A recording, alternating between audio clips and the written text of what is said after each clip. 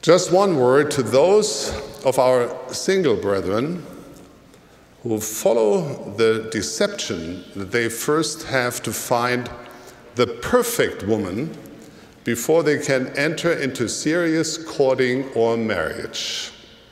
My beloved brethren, may I remind you, if there were a perfect woman, do you really think that she would be that interested in you?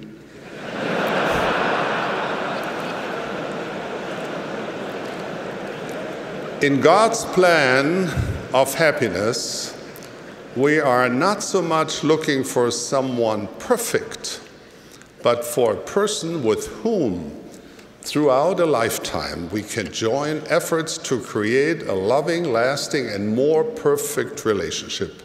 That is the goal.